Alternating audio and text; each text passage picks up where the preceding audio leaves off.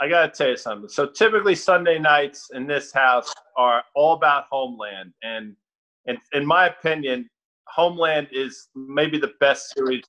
Never seen it. Anyway, I'm an outlier.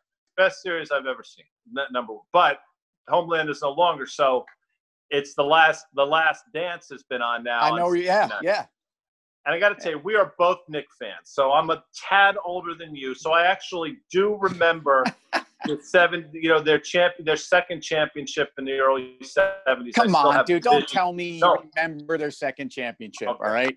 I mean, if I had said the first championship, I would have agreed. The second one I remember. But I'm not – all right, so you're sitting I could see like sitting in the yellow section, with your dad with a velour shirt on and some bell bottoms there. Come on. I did not go to any of the games. I was a huge Jerry Lucas fan. That's another story. But I bring it up because this once proud franchise was just – last night was the night they eviscerated the Knicks. And I got to tell you something.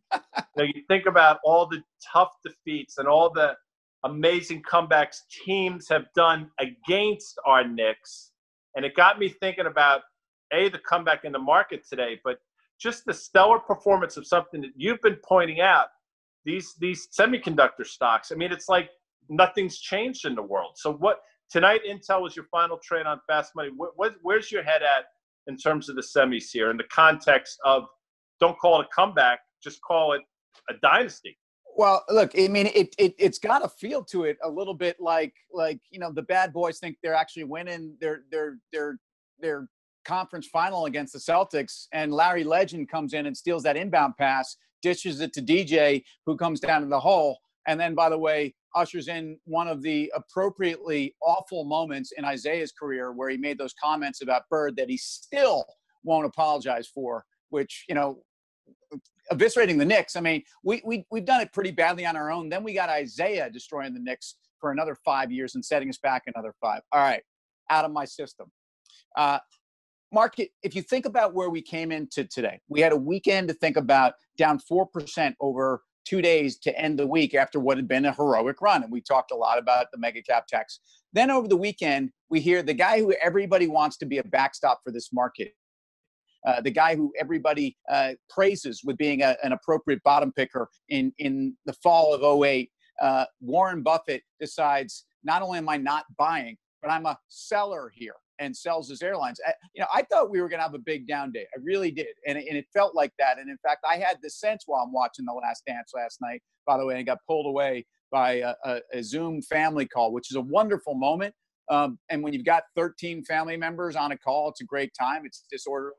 But when you want to watch The Last Dance, it's kind of like, guys, can we get on with this? But I felt last night, I was looking at S&P futures throughout that time, because I thought we were going to have a bigger down day. And today, I think, was a very strong bounce off the market. This was nothing extraordinary for those of you who are not watching the markets today.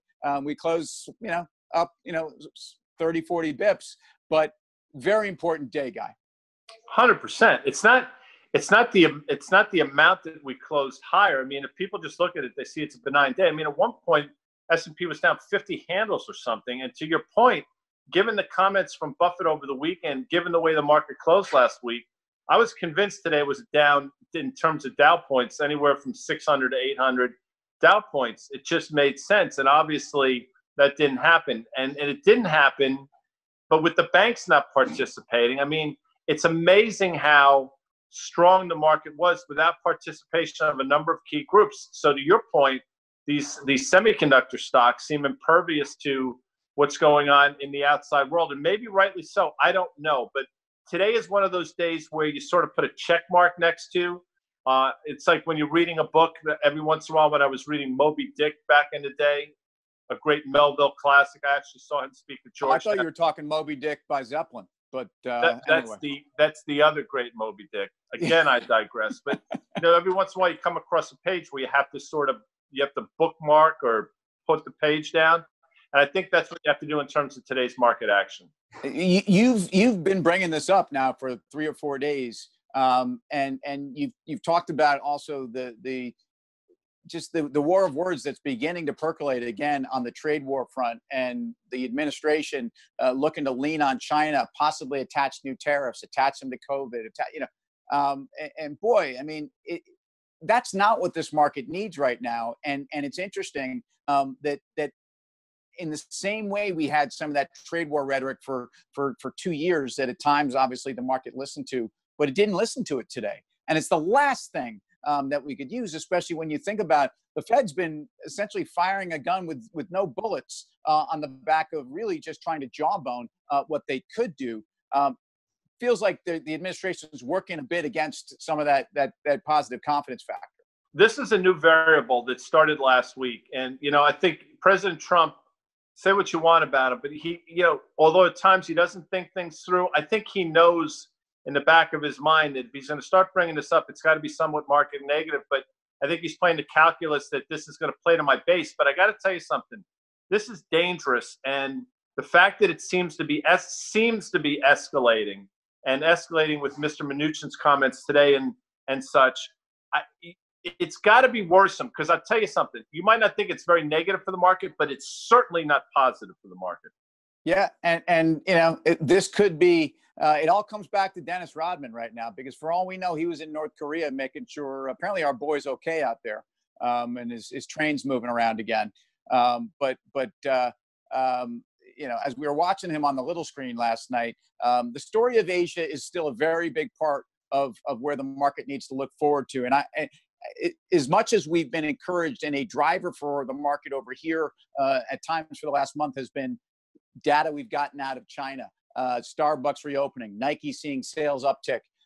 Last night, you got some very disappointing PMI data. Taiwan, which arguably was the one Asian economy that never closed, went from a 50.4 PMI for folks who don't even know what that is. That's manufacturing. That's an expansion.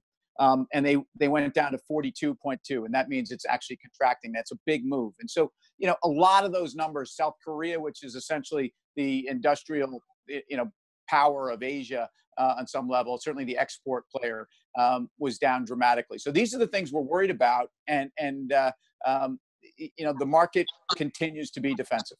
And maybe correctly so. I mean, maybe it's as simple as don't fight the Fed. I don't know, but I want to leave it on this note, okay? And I'm really interested to hear your answer to this question. I'm sure you are. If the Knicks had the worm, Dennis Rodman, as opposed to Charles Oakley. No, Charles Oakley. Do they win a championship? Yes or no? Don't hem and haw. Just answer the question. No, absolutely not. Rodman was a third or a fourth piece of that nucleus in each team he won on. And in San Antonio, he was probably the fifth piece. So, no, look, that Knicks team was missing a shooting guard. With all due respect to my boy Starks, he was horrendous. And let's be clear, we can do this, right, Guy? We're honest guys. That Knicks team shouldn't even have been in the finals if Jordan wasn't whiffing on balls down in Bull Durham and playing minor league ball. So with that, I got to go back and watch what my family didn't let me watch tonight on Disney Plus. You should, and I'll say this: if the Knicks had the worm, they have a championship ring. And I'll leave it at that. We'll talk tomorrow. Just save your indignance for later. Bye.